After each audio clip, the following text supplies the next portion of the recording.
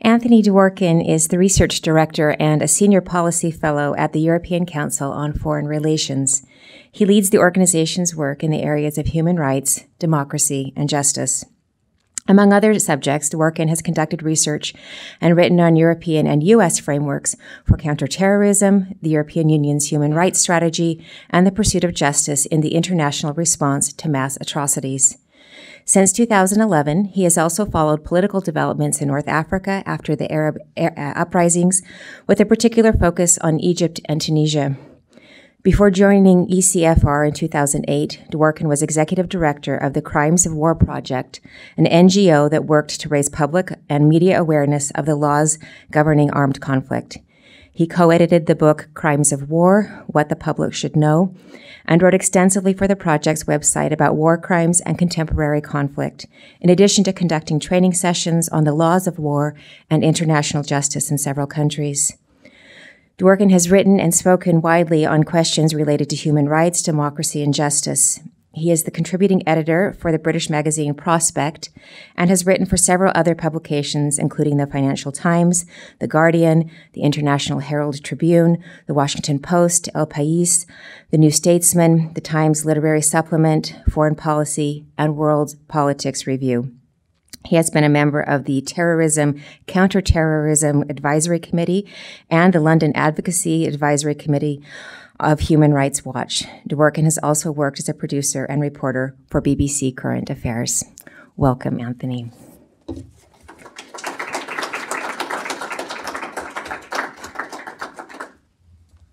Thank you. Thank you very much for that introduction. And for me, really, it's a great pleasure to be here. And I'm delighted that I could come in person. And it's good to see so many of you here. You know, I can imagine that Europe seems a long way away from Utah. But what I want to try and do in my talk is to talk a little bit about why the United States should be concerned about relations with Europe and why the United States and Europe have a lot of shared interests, specifically on this question of international order, but also some differences. So to try and capture the commonalities and also the tensions between how Europeans and the United States look on international order at this particular moment. And this is something that I've been working on more recently in ECFR, the frameworks for international order and the current rather messy situation. Your lecture series captures it very well with the idea of the new international disorder. So one of the advantages about working on international politics is that there's always something happening that's related to your work. And so I thought I'd start my talk by events of the last week. I don't know if you have picked this up, but we are in the middle of a big diplomatic row between the United States and France. France, obviously, one of the most prominent and influential countries in the European Union. And within the last few days, the French Foreign Minister, Jean-Yves Le Drian, accused the United States of lying, which is not something that diplomats normally do. He says that the United States is guilty of duplicity, a breach of trust, and treating France with contempt. And it's not just France. The president of the Council of the European Union said the United States President Biden, had shown a lack of loyalty to Europe's allies. What's this all about? You may know it's about this new alliance between the United States, Australia, and the United Kingdom. And as part of that alliance, there's a major new submarine deal where the United States is going to sell nuclear-powered submarines to Australia. And this is part of President Biden's strategy to build up containment of China in its region. So he wants to provide powerful submarines to Australia that's going to be part of strengthening them to withstand pressure from China. But it just so happens that France had a pre-existing contract with Australia to supply slightly less powerful submarines, which is going to be canceled as part of this deal. Now, the French contract was worth actually $66 billion. So that's quite a big deal. there's this famous, probably you may have heard this, American senator who once said, $1 billion here, $1 billion there, and soon you're talking about real money. Well, $66 billion is real money. And so a lot of this upset that we're hearing from France is to do with, simply the fact that they're losing a lot of money. They had described this as the deal of the century, a rather Trumpian term. And so, they've missed out on that. But I think underneath this, one reason why this has blown up in the way that it has is that it comes at a moment of some sort of complications and tensions in the relations between the United States and France, and more widely in the relations between the United States and Europe. And this goes very much to these questions of international order that are the theme of this lecture series. So I was going to say something very quickly about myself. I had a detailed introduction, so you know my background and what I've worked on. One thing that you may not know, but which I feel I should put out there, is that I'm actually an American. I don't sound it, but I have an American passport, and that actually is the reason that I'm here, because if I was only a British citizen, then I wouldn't be able to travel to the United States under the current arrangements. That also is a point of tension between the United States and Europe, and it's something that, as you may know, President Biden has now changed. So let's start with the reason that I might not have been able to be here, the dominant issue in international politics at the moment, because I think it shows quite a lot about the way that that international order is working. And of course, I'm talking about COVID. The main responsibility of governments is to protect the health and security of their populations, and COVID-19 has represented a threat to populations all around the world that you'd have to go back a long time to find something on this scale, and also of this universality. Now, you might think that a threat, a disease which is spread so quickly, which is no respecter of borders, which flies around the world, and which is affecting every country in the world, would be an occasion for the world to unite and come together.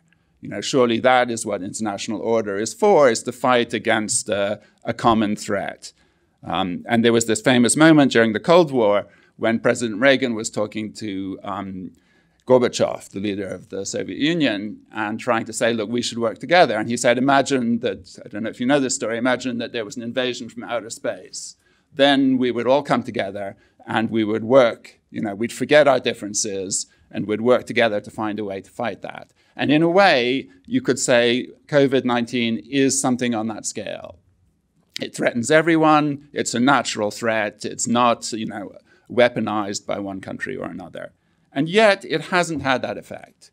If anything, it's had the effect of increasing international divisions and increasing international tensions. And, why is that? I think the reason is it came at a moment where there were already such a complicated situation in the world and so many divisions that countries seized on this threat as a way to maneuver against each other rather than to come together.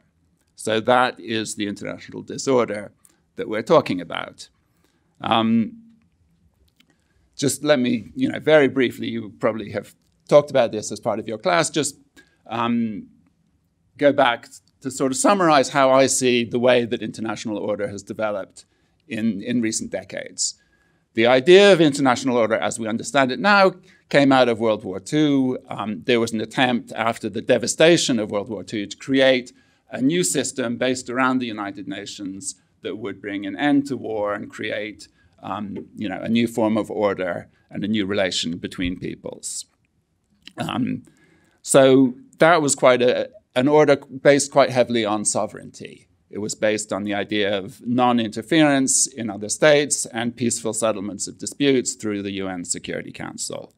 But very quickly it was overtaken by the Cold War, and during the Cold War you had a new kind of order that evolved. It was there was the overall order of the United Nations, which was rather paralyzed by the Cold War. And then within the West, you had a much more developed form of order that grew up. It was partly a security order based around NATO, the North Atlantic Treaty Organization, to defend the West and the free world as it was described against the communist world. But it was also an economic order based around deep trading relations between Western countries. It was based around the financial system embodied in the International Monetary Fund.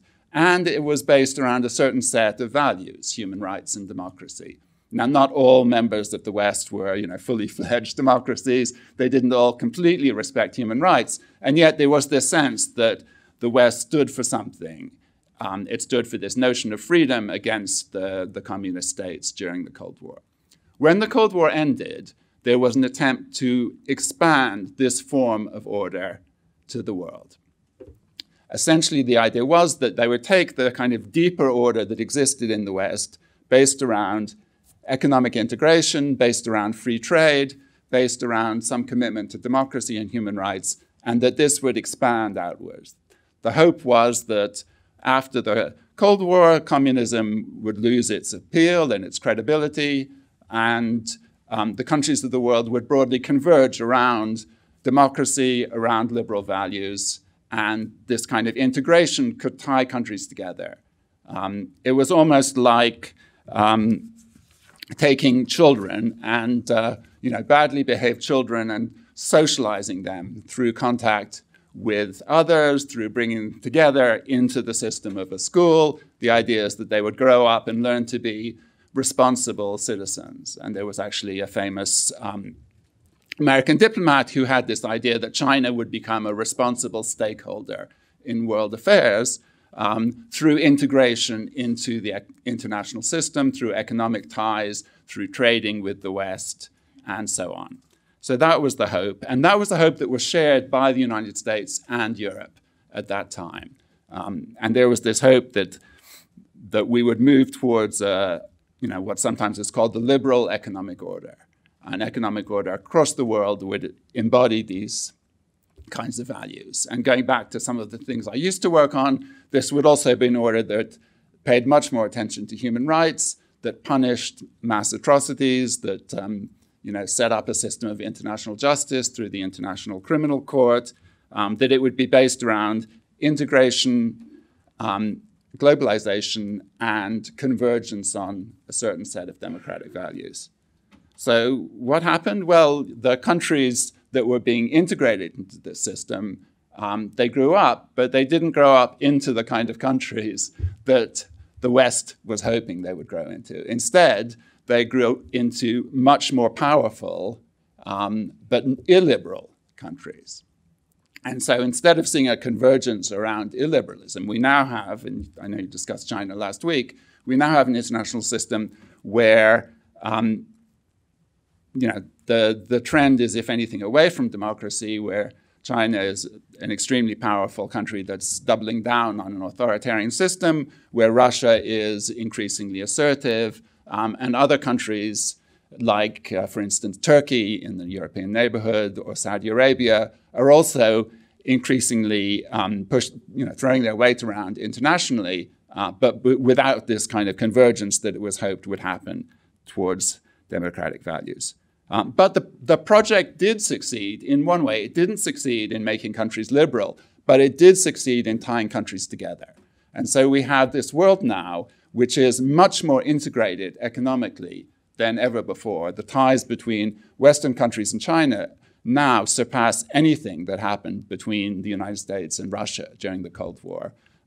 We're tied together through globalization, which has really moved ahead. We're tied together through technology, which has transformed the way that so much of our lives are conducted, and which has really had this profound effect in minimizing the effect of distance and minimizing the effect of national boundaries. If you think of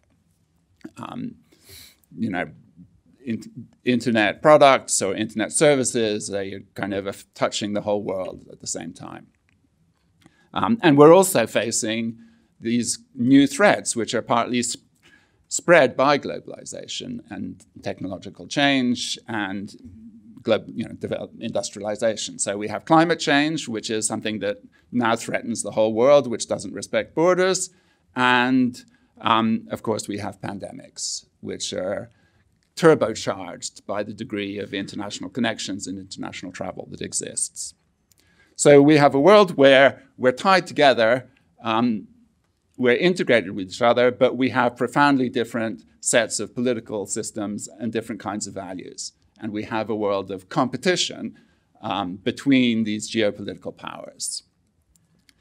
And so what's happening, I think, is that this form of competition, instead of seeing these linkages and these common threats as a way to bring the world together, which was the great hope of the liberal international ideal, they're becoming themselves sources of competition, sites of competition. So if you think about technology, who is going to be the leading country in terms of setting standards for artificial intelligence? Is China going to dominate artificial intelligence, or is the West going to dominate AI? If China is installing its components in the 5G networks of countries around the world, is that going to give them a kind of advantage, a degree of control, a degree of influence in these countries that we should see as a defeat for the West? What about economic ties that I talked about? We see, instead of global trade being mutually beneficial, we see countries using their control over trade and their control over financial flows for political reasons.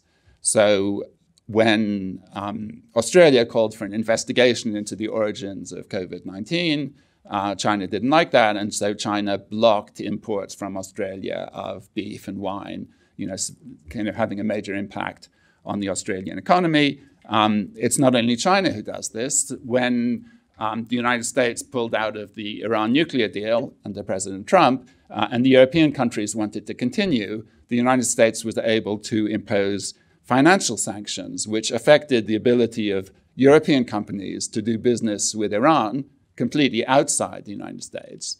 But because these transactions took place in dollars, they were routed through American banks, and effectively the US could block that.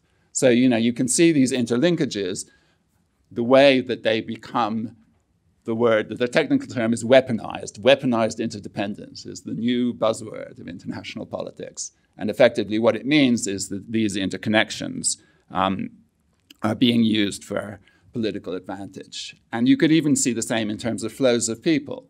For instance, in Europe, which is particularly sensitive to migration questions, some of the countries around Europe use the flows of migration and threat to release migrants into Europe as a kind of form of political blackmail. This is something that Turkey has done, it's something that Morocco has done, and it's something that Belarus on the eastern border is threatening to do now with Poland. So how does Europe deal with this world of interdependence but competition? And how does the United States deal with it? And how do these two relate to each other? This, I think, is one of the crucial questions in international politics today. And I think it's one of the crucial questions in transatlantic relations. And to sketch that, how this plays out, I just want to fill in a couple of things about the EU and how Europe sees the world. First, although I said that Europe and the United States were really working together as part of the West during this, both during the Cold War and the post-Cold War period of sort of optimism that a liberal order might come about, there are always some differences between the way that Europe was looking at this and the way that the United States was looking at this. And the first difference, I think, is that there was a kind of division of labor. The United States was always providing the security. And what the Europeans like to think of themselves as doing was providing the kind of institutions and the values that would sort of make it a liberal order. And why was this the case? Well, Europeans love institutions. They love processes. They love rules, and they love international law. And they like these things more than the United States has historically liked them. Actually, they don't really have a choice but to like them, because the European project of integration through the European Union is a kind of embodiment of that approach. The idea was, Europe had been the site of conflict and war for centuries, including, 2 terrible wars in the first half of the 20th century. And the way that the Europeans overcame this was by tying themselves together in a rather bureaucratic, legalistic set of structures that effectively replaced the threat of force and competition using force by negotiated settlement and integration between them. So the Europeans are very heavily invested. The cliche is sometimes used that this is the DNA of Europe, of the European Union, is to invest in institutions, processes, and rules, which can sometimes make Europeans seem a little bit bureaucratic and a little bit stodgy, and perhaps a little bit unrealistic about what you can achieve through rules without the force to back it up. But that is a very kind of core part of how European countries are inclined to see the world. The second thing that's worth mentioning is that Europe, despite this attempt to come together, actually has quite a lot of internal differences. We should remember when we think about Europe and the United States that Europe, the United States is a single country. Europe is a collection of, well, it was 28 countries. Now, after Britain left, it's 27 countries. And these countries have a variety of different values, a variety of different concerns. The world looks very different if you're based in Poland or Lithuania looking across the border at Russia than it does if you're in Spain or Italy looking across the Mediterranean at potential migration from Libya. So that also makes Europe, a rather kind of slow actor because it has quite a big effort to try and bring all these different views together. So it moves slowly, and it likes to operate through this rather legalistic set of processes. Having said that, we shouldn't take this to mean that Europe has not noticed that the world is different now than they hoped after 1989. And one of the games among people who cover Europe or write about Europe is to see how often people are using the phrase wake-up call. This is something that crops up a lot in coverage and discussions about Europe. Such and such an event has been a wake-up call for Europe to bring it out of its kind of illusions and out of its feeling that the world can be treated as if it was all like Europe. So in recent years, I think the first and most significant one of these was when Russia invaded Ukraine in 2014. And here, this was a neighboring country. Ukraine was in negotiations to deepen its ties with the EU. And in response to that process, Russia sent its troops undercover into the eastern part of the country and annexed Crimea. So this was a reminder that sometimes geopolitics happens, geopolitics hasn't gone away, and force can be used to quite strong effect. And I think Europeans have also drawn a rather similar lesson from what's happened in the Middle East and North Africa in the aftermath of the Arab uprisings of 2011, the Arab Spring, as the Arab Spring turned into the kind of Arab winter. They've noticed that Russian intervention in Syria has actually enabled Syria to put down the uprising and to win. So there is recognition that military force counts. And there also is recognition in Europe that China does not share the same values and that it does represent some kind of threat in various ways. So another landmark in Europe was a strategy paper, quite influential, that was published in 2019 about European relations with China. And the strategy paper described China as, at the same time, a partner, a rival, and a systemic rival, a partner, a competitor, and a systemic rival. So you have to work together with China in some areas. In other areas, you're competing, say in economic things. And in terms of political systems, they're rivals. They have a system which is opposed to our system. So that was already quite a big step for Europe. And in various ways, the Europeans have taken steps to try and limit China's influence. In Europe, they've put in investment screening to look at what China is trying to buy up so that China is not able to buy strategic assets, particularly in the technology field in Europe, and turn them to its own advantage. And they've placed curbs, rather slowly, but they're beginning to do it now on the Chinese company Huawei being involved in 5G telecoms networks in Europe. So there is an awareness now in Europe that matches the awareness, I would say, that exists in the United States, that we're in a geopolitically competitive world and that we have to be aware of how to assert our values and our interests against rival powers. But there are still limits to how far the US and Europe are together, are on the same page. And I'm going to highlight 4 reasons, I think, why there's still some tensions between Europe and the US. Number 1 is what you could call the Trump effect. So President Trump's election was a shock. It was another wake-up call for Europe. And it showed them that, as Europeans saw it, here was the United States electing someone whose vision of the world was rather different from theirs. And this was a big shock, and I think it did lead many people in Europe to question how much they could depend on the transatlantic alliance to pursue their interests. Now, clearly, Trump did recognize the threat of China in the same way as some people in Europe are coming to do, but the way that he approached international relations was rather diametrically opposed to what I presented as the way that Europeans like to see things. So President Trump was opposed to international alliances, which he tended to see as a constraint on the freedom of action of the United States. He was opposed to international institutions, which he felt diluted American influence. And he was rather opposed to these kind of formalized processes. He had a more transactional vision of what would best serve the interests of the United States. This isn't the place to argue whether this was a good or bad vision of how the United States should proceed, but it is worth emphasizing that this was, fundamentally anathema to how Europeans saw the world. And so his election caused a major crisis, and, of course, Trump pulled back from a series of processes and institutions that Europe was very committed to: the World Health Organization, the Paris Climate Change Agreement, the nuclear deal with Iran. And even there was some question about whether the mutual defense guarantee of NATO would be observed, although in the end he did affirm it.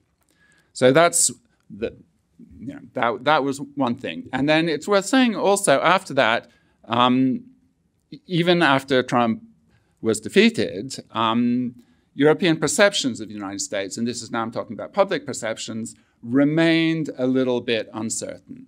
And my organization did a series of opinion polls across Europe in November and December last year. So after the election results, but before President Biden took office. And what they found was really quite striking in terms of what Europeans thought about the United States and about American power. So I'm going to give you some polls. 51%, more than half of Europeans, thought that the United States political system was either completely broken or at least partially broken, somewhat broken. 59%, 6 out of 10 Europeans, said that they thought China would be more powerful than the United States within 10 years. And 60% say they would want their country to remain neutral in a confrontation between the United States and China. So there is among European publics quite a significant element of distrust about the United States. To me, the idea that China is going to be more powerful than the United States within 10 years seems to me quite mistaken, but these perceptions are strong in Europe. Third, I think there is a difference even beyond Trump about how the United States and Europe look at international order. And this is going back to what I said before. We're in this situation where we have to cooperate with rival powers, but also compete. So how do you draw the balance between the need to work together? Because we can't, in the end, detach ourselves completely from China, from Russia, from the rest of the world. We're linked in together, but we can't agree on the values that we want. So we're in the situation of having to have a balance between, working together and trying to defend ourselves against attempts from China and others, but China is seen as the forefront here to assert its interests and its values. There's this kind of twin-track strategy, and I think both the United States and the EU understand the need to balance cooperation and competition. But I think the way that they would draw that balance is a little bit different. And this is a concern, I think, that exists in Europe, is the sense that the United States sees things in too confrontational a way. There's this sense that President Biden looks at the world as divided between democracies and authoritarian countries, as indeed he has said that he does. And he wants, he's placed a lot of emphasis on the democratic world coming together to defend its values and its interests. And Europeans believe that that is an important thing. They're horrified by what China is doing in Xinjiang and in Hong Kong. But at the same time, there's more of a sense in Europe that not everything that the world needs to work on divides neatly into democracies against authoritarian countries.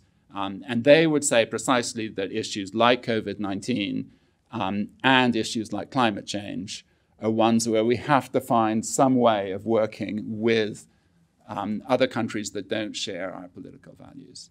Now, I talked a little bit before about how these kinds of international linkages had become competitive. We've seen that in COVID-19 with all the disputes about where the virus came from and all the attempts to use vaccines as diplomatic tools through vaccine diplomacy. So, and in climate change too, we see competition over the technology that's going to lead the climate transition. So there's a complicated balance. But Europeans worry that the United States is seeing things too much in terms of competition and not enough, leaving enough space for cooperation. And that is why, as I said in that figure, Europeans think that that the United States is leaning too much into having a Cold War with China or with Russia.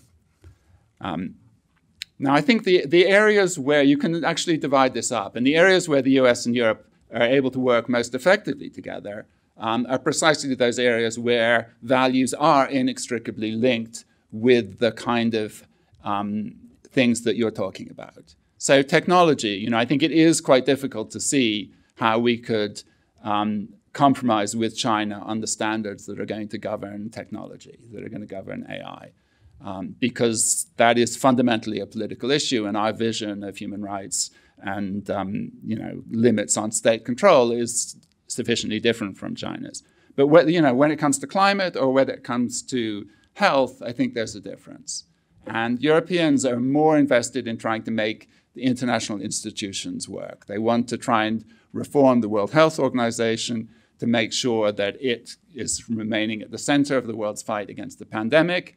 They want to reform the World Trade Organization to make it somehow able to handle trade between the West and China, despite the very different economic system that exists in China.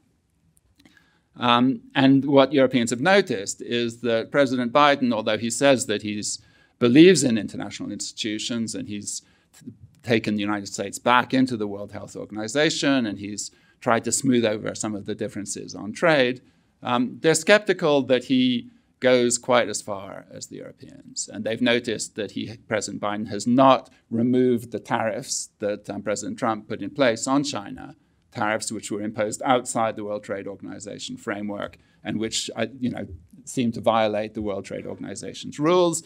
They've noticed that President Biden is opposed to a new global treaty on pandemics, which is something the Europeans would like to have because Europeans love institutions and processes. But I think Biden is rather skeptical about the degree to which you could have a meaningful treaty that would bring in countries around the world that have very different values, and would there be enough room for transparency and enforceability. And finally, it's also the case that European interests are very different. In certain ways. Europe is much more vulnerable to migration from areas around the Middle East and North Africa. The United States can pull out of Afghanistan and see it as just a security issue that was dealt with. But for Europe, a civil war in Afghanistan, if that happens, would lead to waves of migration. And European economies are much more integrated into global trade than the United States is. So the German economy is much more dependent on trade with China. There's a figure here, $117 billion is how much German exports to China were worth in 2019. So again, it's a somewhat different picture. So there are tensions, but I still think, and this is a dangerous moment, I think, because the Europeans looked at Trump and they said, this person does not share our values and we have to wait out his presidency. When Biden was elected, I think the Europeans thought, now there's going to be a leader who believes in the same things that Europe does, and yet there are some tensions. And these tensions came to a head with this, both with Afghanistan and with the submarine deal. But I think it would be really a mistake for the United States and Europe to drift apart. I think they share the same values. And the European Union, however frustrating it can be at times to deal with, is still a very influential and forceful actor in the world. And that's particularly true in economic terms. The EU is the single largest trading entity. And if we're in a world where international competition is taking place in economic terms as much as in military terms, then Europe and the United States really need to be on the same page. And if they are working together, then they can remain powerful enough, I think, to have a significant impact. So that would be my plea, that we try and look beyond the differences and the tensions. And how can we do that? I'm going to give 4 headlines, but I'm at the end of my time, so I won't go into them more. Number 1, recognize that the differences are not as great as they seem. Some of this is to do with rhetoric, to do with political positioning. It serves President Biden to accentuate the differences with China, and it serves the Europeans sometimes to downplay differences with China simply because they don't want to destroy a market that's very important, particularly to Germany. But views are changing in Europe. Angela Merkel is stepping down as Chancellor of Germany. She's been the dominant figure in Europe for more than a decade, and she had a very commercial sense of the relationship with China. So her departure, I think, will change that. And even people on the Biden team do emphasize that the United States needs to work with China on issues like climate change and global health. So, there's a difference of emphasis, but I think fundamentally it can be exaggerated. Number 2, there can be a division of labor. Europe can do more in its neighborhood. Europe should develop more of an independent military force, and the United States should support that. So there could be a degree of greater independence, but without forfeiting cooperation. Number 3, communications. And this is one of the Europeans' concerns about Biden, is that he tends to see the United States as the leader of the world, and makes decisions without a degree of consultation. And in order to maintain alliances, you do have to talk to each other. So on both sides, I think there's been a certain failure to recognize that. Step 4, and this is where I'll end, I think we need a positive agenda. In other words, rather than framing what the United States wants to do in the world as something against China, or framing what Europe is trying to do as, working together to try and bring China in, both of which are perhaps a rather simplistic way of looking at it. What about emphasizing the positive projects that Europe and the United States can do together in the world to try and deal with global challenges? So the biggest problem with COVID-19, to end where I began, is not to do with China's attempts to manipulate the narrative about how COVID started or use its vaccine exports to obtain political favors. These things have happened. But the biggest problem is the vaccines are so unequally distributed around the world. The biggest problem is that only 1 dose for every 10 people has been distributed in Africa to this point. And that in Southeast Asia also, it's very bad. The biggest problem in terms of climate is not to do with political maneuvering between the United States and China, but it's to do with the failure to agree strong commitments and the failure to offer sufficient finance to countries around the world to help them with their climate transitions and to deal with the impacts of climate change. So I would end by saying the way forward for Europe and the United States is, rather than framing what they're doing in terms of geopolitical competition, they have to recognize that competition, but make a positive case that that ultimately it's the value and the importance of what they believe in together that is what should define the future of the transatlantic relationship. So I'll end there. Thank you. And I definitely would encourage you to come and ask things, either anything I've said or other concerns you have or other things that you'd be interested in knowing more about. So it's always a pleasure for me to interact with people. So do please come up and talk. Hi, I'm Belle Della Rosa. I'm a political science major, and I just wanted to ask for your personal opinion. You mentioned how Europeans love institutions, but what's your take on the Brexit issue? Why did the UK leave the European Union? Thank you very much. So I was anticipating some interest in Brexit. One of the things that's interesting is that, Brexit is a big focus of attention in the UK. And surprisingly, I'm always surprised by how much people in the United States follow Brexit. In continental Europe, it's not such an issue. They've kind of a little bit moved on, partly because they have so many other problems. But look, I think the main thing is, Brexit is a loss for both sides. The UK loses economically through its being cut off from its largest trading partners. But the European Union also loses because Britain, I think, brought quite a lot. It brought a more geopolitical sense to the European Union. It was a bit less invested in this kind of vision that I've talked about of institution building. And, Britain has a fantastic diplomatic service and a very strong military. So I think it had quite a savvy vision of the world.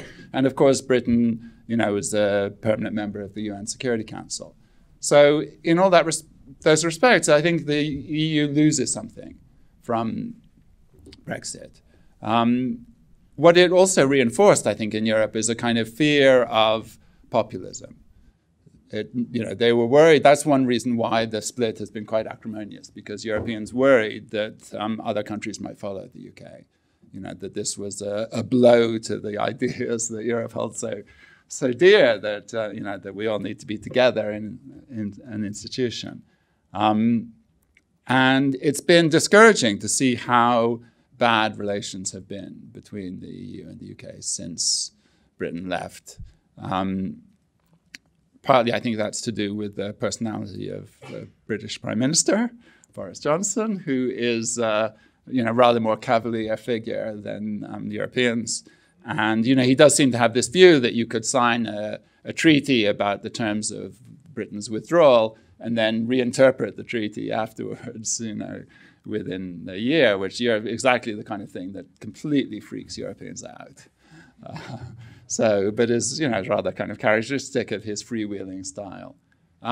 Ultimately, the UK and the EU have so much in common and so many common interests, and particularly in these things that I've been talking about. For instance, in Afghanistan. In fact, Afghanistan was one of the first times that I've really heard quite a lot of people from the Conservative Party in the UK really lamenting the departure or talking about the need to work with European countries. Because from the United States, pulling out of Afghanistan, you can argue with how it was done, but it makes sense. I don't think there's a strong reason that the US needs to still be in Afghanistan. But for European countries, Afghanistan is a lot closer. It's a potential source of refugees. And also, European countries continue to have a much more serious problem with terrorism and with jihadi radicalism than the United States. The US has been very successful in keeping that out since 9/11. whereas European countries are still troubled by it. So, there's a stronger case for both the UK and the EU having some sort of military engagement, but they couldn't do it without the United States. And the reason they couldn't is that they haven't developed enough of either military capacity or a kind of strategic way of thinking. So, we could see possibly in the future both the UK and European countries wanting to develop some way of working together, some sense that they share interests in the neighborhood that the United States doesn't share, to do with instability in the Middle East or in North Africa or in the regions, the former Soviet space, Ukraine or somewhere like that. But we're a long way from that because the process has been so acrimonious, and it's a real shame. Yeah. Thank you. Hi, my name's Savannah Levitt. I'm also a political science major. And I'm wondering about, you were talking about the positive agenda between the United States and the EU. And I'm wondering, it sounds like you're talking about that more in the sense of focusing on concepts that we agree on, or like concepts that are less controversial. How would you balance that with concepts that are a little more controversial? I think there are always going to be controversies and there are going to be differences. But I think they're less significant than in substance than they are perhaps in rhetoric. This is the point that I'm trying to make. So if you really look at what the United States is doing in terms of China, as President Biden said when he addressed the United Nations yesterday, the United States is not seeking a Cold War with China. And John Kerry, the American climate envoy, he is trying to work very closely with China on climate because he has to, because nothing is going to happen. China is the world's largest emitter of carbon. So there is quite a lot going on. I don't think the underlying vision is that different. But I think what really disturbs the Europeans is to have measures that both partners might want to take, to have them framed in anti-Chinese terms. That's what, they don't want sort of, joint projects on technology or building infrastructure in Africa or building infrastructure in South Asia or security exercises. They don't want these framed as measures against China because they are concerned that, that there could be a sort of escalation of rhetoric and that we could find ourselves trapped in a cycle of each side provoking each other and would lose the capacity to work together. So that's why I think this notion of a positive agenda is promising, is because you concentrate on the substance that's shared. Now, of course, there are still going to be disagreements. There's going to be disagreements on trade. There's going to be disagreements on some sort of security steps. And then, that's not surprising. And I think it would actually, here I'm going to say something that's kind of anti or critical of the Europeans. The Europeans have been free riding on the American security guarantee for a long time. And they've been able to concentrate on their kind of idealistic vision where force, is kind of reduced and marginalized as an element of international politics. But they've done this secure in the knowledge that the US will ultimately protect them. And what happened in Afghanistan, the Europeans were very upset by the way that all played out. But actually, the Europeans had never worked out exactly what was their goal in Afghanistan, what was their strategy, what were they trying to do in the country. They never defined an independent mission for Europe. They were just tagging along behind the Americans. And then when the Americans pulled out, Europe was left high and dry. So I think the Europeans need to define a bit more what they want. And adopt a slightly more grown-up approach themselves. And I think if there was more self-confidence in Europe and a clearer sense that we have different interests and some different responsibilities, but also a lot of things in common, then the relationship would be better. And I think it's partly the fact that is that the way that the Europeans have tended to look at the United States hasn't helped. So more kind of maturity and more independence, I think, would improve the relationship, actually. Acknowledge the points of difference and don't let them stand in the way.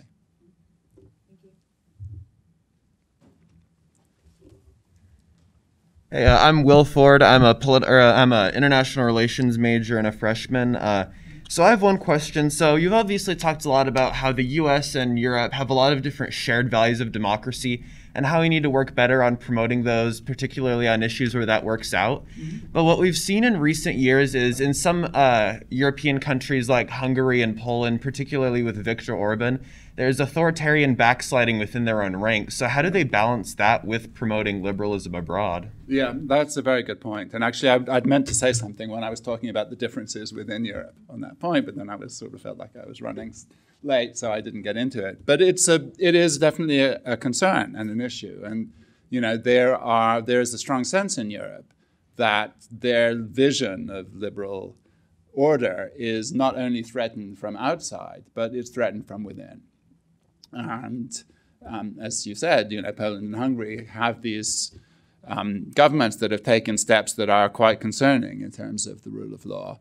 And the European Union is very belatedly trying to kind of come up with a tough response to that by defining the conditionality in terms of some of the funding that they're distributing as being linked to the rule of law. And we'll see how there's a tendency to try and brush over those splits and those divergences within Europe and hope that they would go away. And I think this is part of perhaps the same European tendency to hope that things can be resolved rather than having to face up to the difficult choices that need to be made. So I hope that they're doing that now. But I think, one of the things that Europeans are trying to do with their attempt to come up with a new approach to international order is precisely to find a kind of internationalism that will limit the appeal of populism at home. So, this is something I think that President Macron in France is particularly concerned about.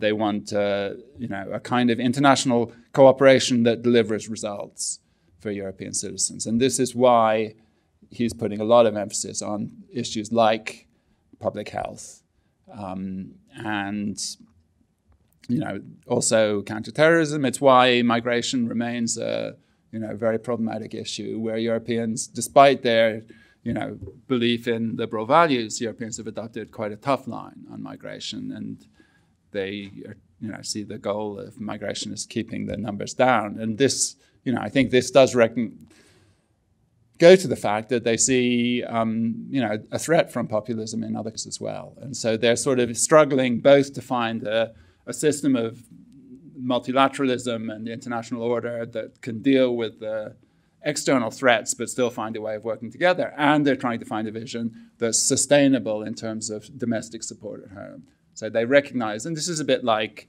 President Biden's foreign policy for the middle class. I think Europeans are looking for what Macron calls a foreign policy that protects, a Europe that protects. They want to try and make that link, which I think a lot of political leaders are trying to do now, a link between foreign policy and the concerns of people at home. Because there's a danger that if foreign policy is just seen as something for the global elites, then you will lose your own populations.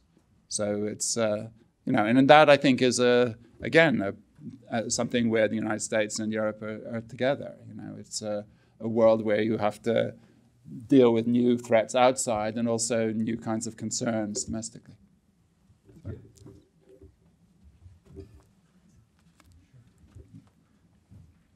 guess I'll walk across.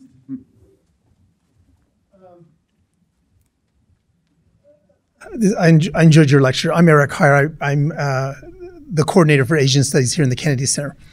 I'd like to go back to the beginning of your lecture because it's so timely and talk about the French-American Anglo problem. Yeah. This will include the Aussies too. I must say, when I heard this announced, I just thought that my first response was Biden just seemed tone deaf. I don't know, maybe you can help us, given your American and European perspective, why the French were excluded from such an agreement and why they were not included. Were the British opposed to this? Were the Australians opposed to this? Were the Americans opposed to this? It seems just logical to include the French because they are an Indo-Pacific power, and it made sense, and we could have avoided the problems we have now. Yeah, I agree. I think it was I'm surprised, and I haven't kind of looked into it yet as deeply as I'd like to. I think one thing that's going on here is, perhaps it's true that there is a degree of kind of,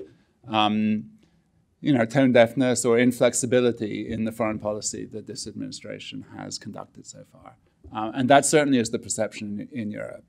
They feel that they're not being consulted. They feel that decisions are sort of made and then announced. That there's not a kind of flexible engagement. That is a European concern. I think another thing that's going on here is that, there is this kind of strong tradition of Anglophone cooperation on security and intelligence matters, particularly. And I guess maybe this is a residue of that. The Five Eyes intelligence network and so on. And obviously, Canada and New Zealand are in that, but the kind of dominant members in terms of the sort of security side are these three, United States, UK, and Australia. And I think, that to me is perhaps why the UK is in there, because otherwise what else, what really is the UK contributing? It's I suppose it's to diversify it a bit and connect it with this kind of form of cooperation. So it's almost like, I think there was a degree of oversight about how this would be perceived.